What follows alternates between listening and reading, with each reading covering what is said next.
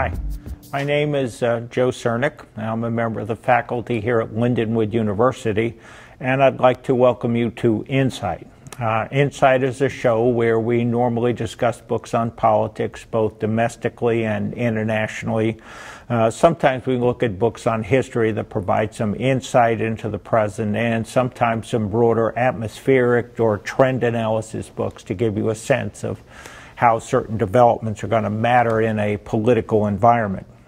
Today, we're talking about a book on nuclear weapons. It's written by Vipin Narang, who is at MIT, and his book is titled Nuclear Strategy in the Modern Era, Regional Powers and International Conflict. Now, joining me on the show today are two Lindenwood University students. To my immediate right is Baley Bauer, and to Baley's right is Alexis Stanley. Now, I wanted to read an opening quote from the book, and that way we can get a sense of where the author's coming from and then jump into a discussion of this book. The author writes, "The world has entered a second nuclear age. In this new era, regional nuclear powers will define the proliferation and conflict landscape. These states have small nuclear arsenals, are often ensnarled in long-standing rivalries, participate in multiple active conflicts, and often have weak domestic political institutions. We presently have a poor understanding of these unfolding nuclear dynamics. The superpower model of nuclear strategy and deterrence does not seem to be applicable." Yes, the poor understandings come from the lack of information the superpowers and the regional powers want to give. They don't like to answer questions that give away their arsenal, what it is, how much they have, and what they would do to deter conventional conflict. What we do know is for now they are used for mere existence. Along with that, they also focus a lot more on the superpowers than they do the regional powers, just because they're bigger. So if, like, Iran were to get more nuclear weapons, basically that would open up even more multipolar, like, arsenals. Well, the superpower model, I think, he sort of briefly mentions it, but what he's looking at is that you have huge nuclear arsenals. And so usually you are going to look at these things in a massive retaliatory strike, that if you're struck, your force is going to be able to survive, and then you're going to be able to retaliate on a massive level. And also you have a great diversity of nuclear weapons. And so as a result, what the author of the book is looking at is selected countries, France, China, for example, Israel, Pakistan, India, and seeing that they don't necessarily look at the acquisition of nuclear weapons in this same way, that they're looking more at the idea of maybe not thinking like the model of the United States or the former Soviet Union, where you're going to acquire enormous quantities of weapons that might be defined of as long range, hence strategic nuclear weapons, or tactical nuclear weapons, small ones, or enormous variety, whether being shot from a missile or dropped from a plane or coming from a nuclear submarine. So that's the way we had an image of what acquiring nuclear weapons meant, because that was how we looked at the United States and the then Soviet Union. But this is sort of saying, well, that image may not be accurate.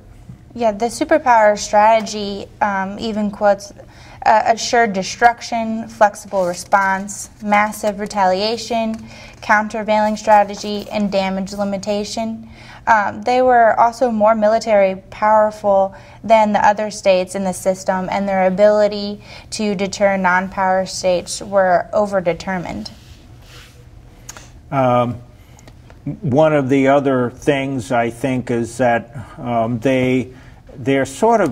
he's sort of suggesting that at times maybe some of the use of nuclear weapons has served to help a country. And so they're referring to a situation here in 1999 where India was maybe successfully kept at bay by Pakistan threatening to use nuclear weapons. And so this might be an odd situation where you're thinking, well, nuclear weapons served the country because it helped them to prevent somebody from succeeding in a military victory sense. I think it's just like a major security thing. People use that as almost like a threat. Obviously, the whole, like, to just deter people from using it on them. Yeah, Pakistan was attempting to compensate for its numerical inferiority against India by operating on the interior lines of communications. Its larger neighbor would occur across easily, so this condition renders Pakistan extremely vulnerable to India. There's this, now it's sort of one of those things you get into academics, but he says something he develops called the posture optimization theory. And by this he says that existing regional nuclear powers have adopted the nuclear postures and strategy they have, and generates testable predictions about what type of nuclear posture future regional nuclear powers might adopt based on a set of observable variables. And so now he's trying to figure out that, okay, so how do we use this approach to try to take a look at these different countries, whether it's South Korea or China or Pakistan or India or Israel or France, for example, and then you're systematically trying to figure out how they're developing sort of their strategy, meaning how they're thinking of using the nuclear weapons they have, and are they planning to acquire more.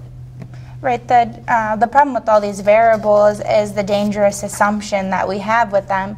We're focused primarily on their initial acquisition of nuclear weapons, but little thought has been given to what regional powers will do after they get the nuclear weapons. Mainly, the mere existence of nuclear weapons rather than strategy drives this conflict that we have with them. Mm-hmm. He has a quote I like. It says, "Unlike the superpowers, where both develop massive nuclear arsenals capable of everything from tactical first use to counterforce strikes to assured destruction." Counterforce strikes means that you're able to precisely target military targets separate from civilian targets. And so again, unlike the superpowers, which both develop massive nuclear arsenals capable of everything from tactical first use to counterforce first strikes to assured destruction, the regional powers have had to make choices about how and where to allocate their deterrent power. And so that's sort of a main theme of this book, is that these countries are more limited and they have to make some very selective choices. Right, the regional powers have very many choices that they need to make and where they need to allocate their deterrent power, but the superpowers, it was all about sequence, targets, and volumes that they already had planned out in their strategies. Go ahead. Yeah, theirs was like all, you know, planned out future events, but these regional powers have to basically rely on just them to make it and make it work.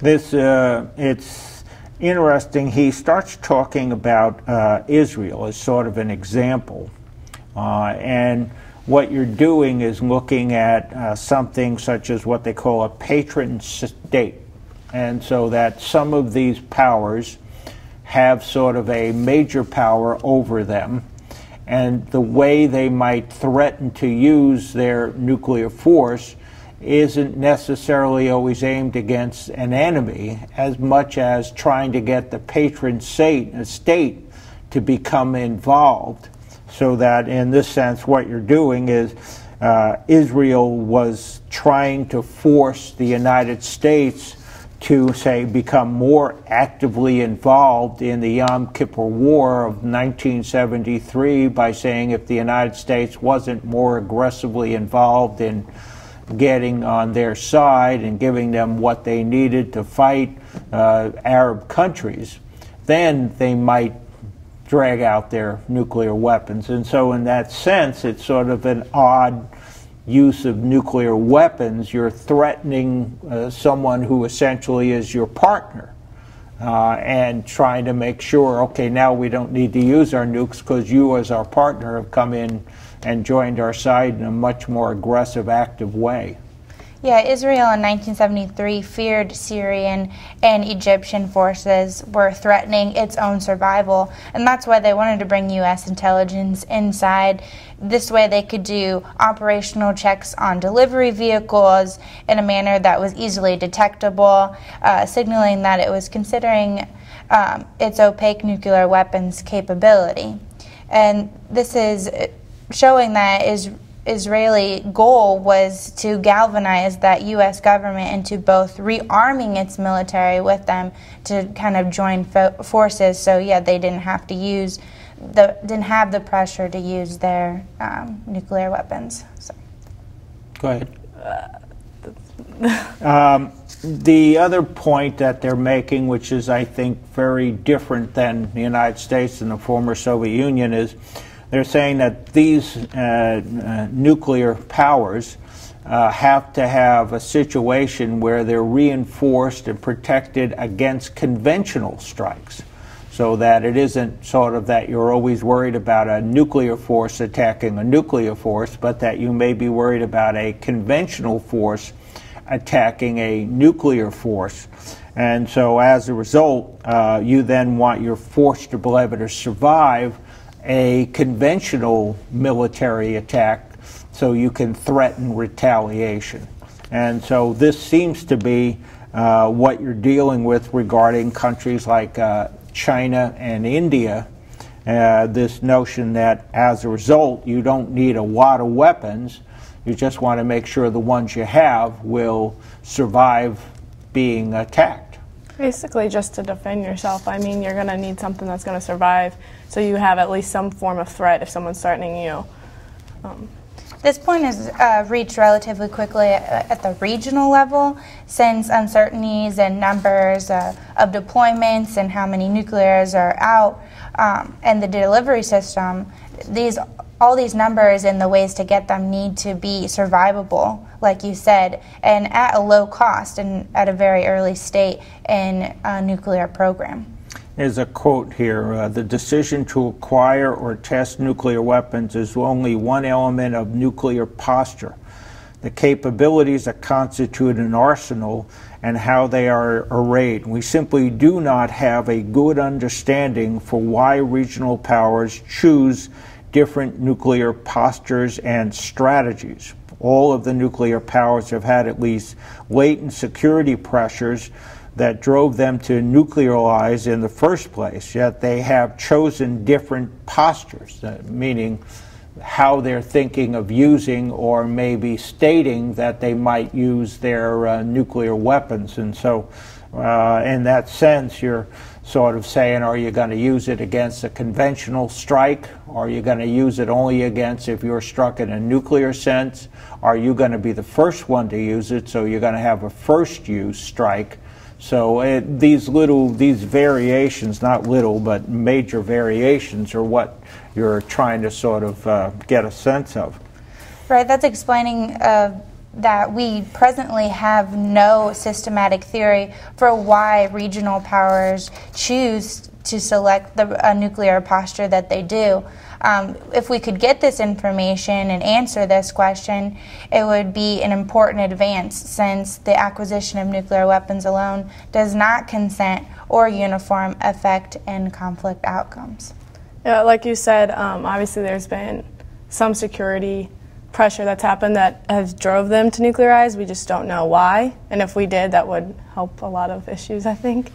One of the things I think the author's trying to see related to this thing he calls posture optimization strategy is the idea that, are we looking at a regional power that has a connection with a patron state? And a patron state is the idea that they have some connection with a larger power, so that, again, Israel having been associated with the United States, Pakistan at one time having been associated with the United States, China at one time having been associated with the Soviet Union, and so these regional powers sort of felt like they could call upon that major superpower to come to their assistance.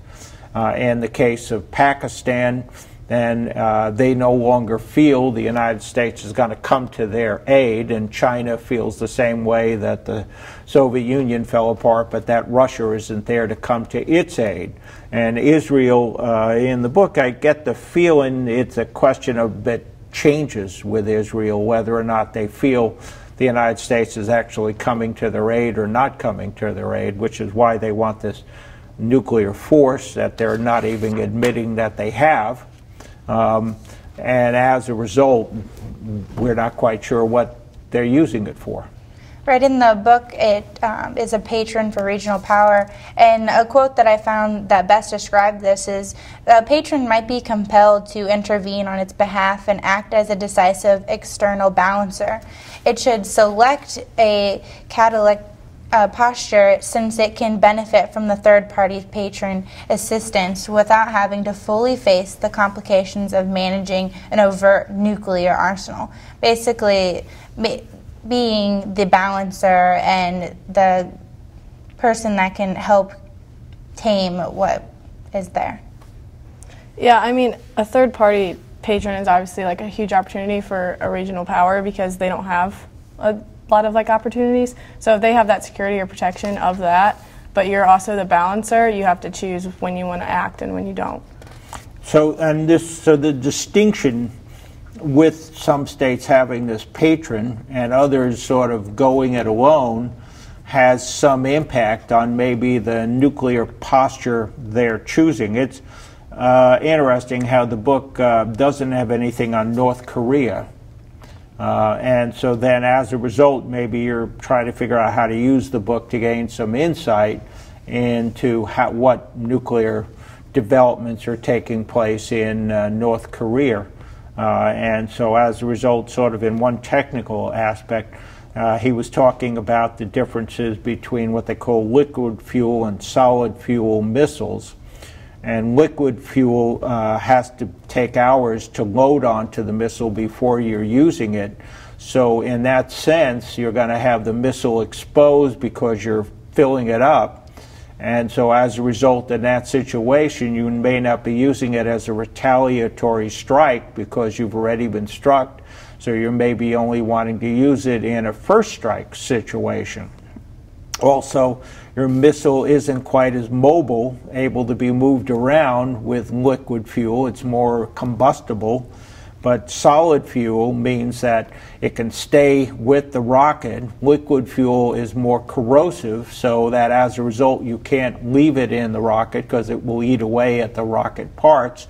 Solid fuel can be left with the missile, and as a result you can leave it for a retaliatory strike, or you can move it around in a more mobile sense, so that it seems like what you want is you want to have these countries certainly move to get to solid fuel system as opposed to a liquid fuel system.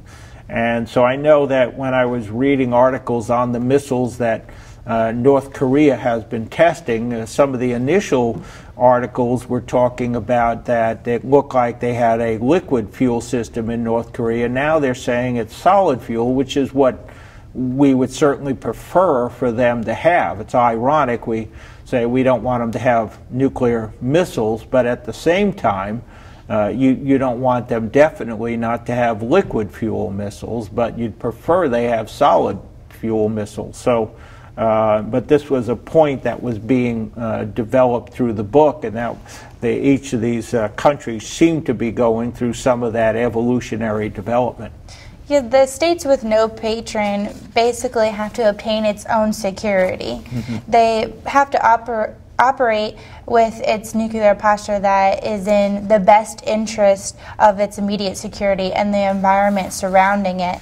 The security environment that is determined is also with respect to the nuclear power and their capabilities that they have. The other thing that they're looking at, which the United States versus the Soviet Union, since we were so geographically distant from each other, here terrain and territory seem to matter, so that the closeness of Pakistan to India, or India to China, or China to India, so you're looking, or Israel related to countries in the Middle East, so that issues dealing with the closeness you are and your terrain seem to also have an impact on how you're looking at the development of your nuclear arsenals, which is something that you don't take into account when you're looking at the United States versus, say, the then Soviet Union during what would have been the Cold War era. Go ahead. Yeah. For Pakistan, it's extremely vulnerable to India, and it's also, India is buffered against China's larger conventional land. So putting them all together, they really have to look at the security around their environment. And between the two neighbors, they fight. So they need to be aware of their surroundings at all time to determine what nuclear posture that they need to have. And then another factor is what he's saying is civil-military relations, so that while we in the United States have a certain way we're looking at the relationship of civilian leadership over the military, what he's suggesting is that in some of these countries, and I think mainly he means specifically Pakistan, there's a feeling that the military may have more of a control than the civilians. And so that as a result, you're looking at this sort of relationship with China, then looking at more of a Communist Party control over the military. India, they were looking at trying to figure out whether or not over time civilians have gained more control over the military. And so then there it was more of a development. Yeah, India is a more democratic state that exhibits like civil-military relations. Pakistan has been an authoritarian state that do not support civil-military relations, so I think that's that problem. Yeah, the book describes civil-military relations being as if you don't have to demand nuclear weapons. They need to have strategic assets that should be under central control both during peacetime and in crisis. So you don't always have to fall back on the biggest, baddest weapon. You need to have other controllable assets when going into these conflicts. The opening quote in the chapter on Israel I sort of found interesting. He writes, "Israel is the world's oldest closet nuclear state. For more than 40 years it has neither confirmed nor denied its possession of nuclear weapons, and has vowed not to be the first to quote-unquote introduce nuclear weapons into the Middle East, with the definition of introduce being left intentionally vague. But it has circulated enough credible rumors and hints that it does possess a nuclear weapons capability to lead most of the world to believe that Israel was the world's sixth nuclear power." And then they refer to, in 2006, the then Prime Minister said Israel was on the list of nuclear weapons. He says that Iran was aspiring to have nuclear weapons as France, America, Russia, and Israel. And then, so right after he made that statement, the Israelis said that was a misquote, even though he said Israel had nuclear weapons. So it's interesting how, you sort of have development of, we've got nuclear weapons, but we don't have nuclear weapons. Yeah, as stated before, like the mere existence of having them is just a power play. So to keep the question out there keeps everybody on their toes in a way, so not everybody knows that, hey, we have all these nuclear weapons. And then in the case of China, they're talking about Mao, that they were developing nuclear weapons under him, and Mao is sort of saying, well, we don't need all that many. We just need enough to feel like we can threaten someone else in a deterrent sense, because we still have conventional weapons. And so as a result, China is looking at things from that point of view, that they don't need to develop the massive nuclear arsenals that the United States has had or the Soviet Union had. So again, you have these different perspectives on how you're looking at what you need. And so I guess I think of it in terms of the book is helpful to ask questions about what we're looking at regarding North Korea. We're saying we don't want them to have nuclear weapons, but there may not be a lot we can precisely do to prevent it, but then that doesn't mean we know what type of nuclear force North Korea would necessarily want to develop.